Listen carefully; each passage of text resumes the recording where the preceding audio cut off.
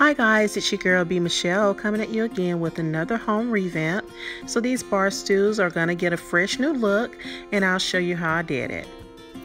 I started by spray painting the legs with this Rust-Oleum spray paint, and this is how it looks once that was done. I didn't bother to spray the seat portion because that's going to be covered. I picked up this foam from Walmart. It's a set of 4, and I'm using this as the seat cushion for the bar stools. So I laid them on top of the bar stool so I can get an idea of how much I'm going to need so I can cut the foam. And once I get it to the size that I'd like it to be, I'm just going to take the scissors and I'm going to cut into it. So I'm just taking the scissors and I'm cutting into both pieces of the foam so I can go ahead and on to the next step. So now that I have my pieces cut, I basically cut it in half so I can use the 2 pieces. I can use both of those for both bar stools. So that's all I'm going to do. It's actually not the right size for this bar stool, but it's okay. It doesn't have to be perfect for me because this is going to remain in my home. If I was doing it for someone else, then that would be different. But since it's going to remain in my home, it doesn't have to be perfect. So I'm going to go ahead and I'm going to take the fabric. And I'm just going to measure out how much fabric I'm going to need to cover the bar stool with the foam. So I just placed the fabric on top of the foam and the bar stool and kind of got a gauge on how much I'm going to need. So once I did that, I just went ahead and cut how much I was going to need.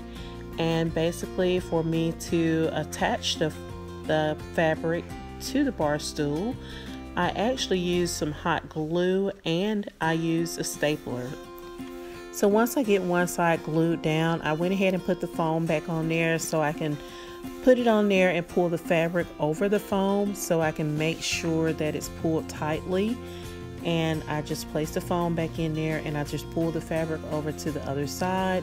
Made sure I pulled it tight enough where it won't move or anything. And I went ahead and took the hot glue and I glued that side down as well, and I cut off any excess, and then I followed up with the staple gun and just went over the hot glue, the part that I glued down with the stapler.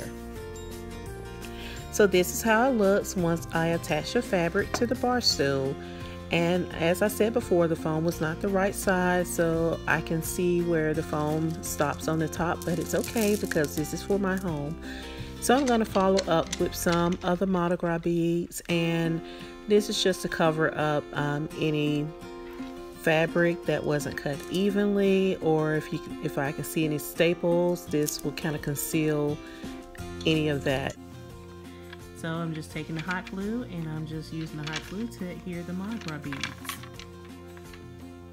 So basically this is how it looks once I went around it with the beads. Next I went in with some Mod Podge and some glitter, and I'm just going to coat the legs of the bar stool, and I'm just going to mix that up. Just pour some in a bowl and add the glitter and mix it. You can mix it to whatever consistency that you like it to be. If you want more glitter, then add more glitter. If you want less glitter, add less.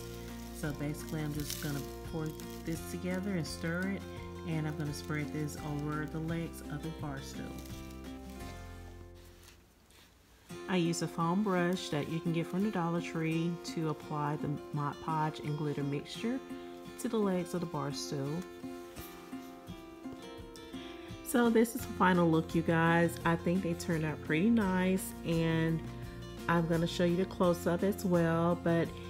And I have them sitting in the entryway of my home. They're not going to stay here. Well, I don't know. I don't think they're going to stay here. This is not where I plan on them being, but until everything is complete in my home, they're just going to sit here until I get everything changed out, renewed, or refreshed, revamped to my liking, and everything ties together. So I just have them here for now, and that's a close-up shot, you guys. So basically that's it. I want to thank you guys for watching. If you like this video, please give it a thumbs up. If you haven't already subscribed to my channel, please go ahead and subscribe, and you can ring that bell so you don't miss out on any videos that I upload. So thanks again, you guys. Thank you for all of your support. I really appreciate everything. And until next time, you guys, bye.